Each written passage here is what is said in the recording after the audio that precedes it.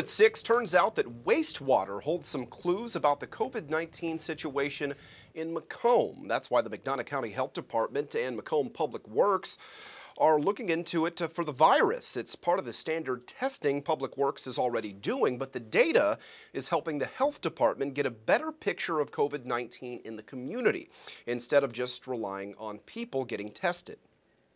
Help us before the cases, so we should see the cases, and that's what they're doing here. We're collecting the samples, allow us to get a baseline, so even in the future it will prepare us for any kind of future activity with the COVID-19 virus.